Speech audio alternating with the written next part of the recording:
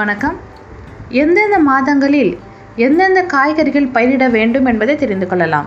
மார்கழி தை மாதத்தில் கத்தரிக்காய், மிளகாய், பாகற்காய், தக்காளி, பூசணிக்காய், சுரைக்காய், முள்ளங்கி மற்றும் கீரை வகைகளை விதைக்கலாம்.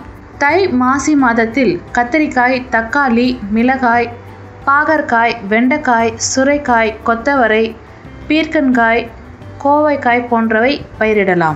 மாசி பங்குனி மாதத்தில் வெண்டைக்காய், பாகற்காய், தக்காளி, கோவைக்காய், கொத்தவரை, பீர்க்கங்காய் போன்றவை பயிரிடலாம்.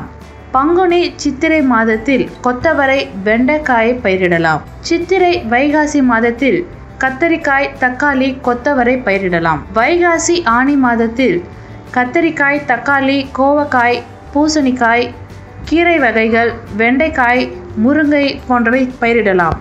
ஆனி ஆடி மாதத்தில் மிளகாய், பாகற்காய், சுரைக்காய், பூசணிக்காய், பீர்க்கங்காய், முள்ளங்கி, தக்காளி போன்றவை பயிரிடலாம். ஆடி ஆவணி மாதத்தில் முள்ளங்கி, பீர்க்கங்காய், பாகற்காய், மிளகாய், வெண்டைக்காய், சுரைக்காய் போன்றவை பயிரிடலாம்.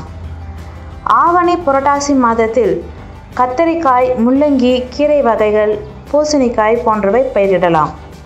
புரட்டாசி ஐப்பசி மாதத்தில் கத்தரிக்காய், முள்ளங்கி போன்றவை பயிரிடலாம். ஐப்பசி கார்த்திகை மாதத்தில் முருங்கைக்காய், கத்தரிக்காய், தக்காளி, முள்ளங்கி, பூசணிக்காய் போன்றவை பயிரிடலாம். கார்த்திகை மார்கழி மாதத்தில் கத்தரிக்காய், தக்காளி போன்றவை பயிரிடலாம். மேலும் இது போன்ற தகவல்களை பெற இந்த சேனலை சப்ஸ்கிரைப் செய்யுங்கள். நன்றி.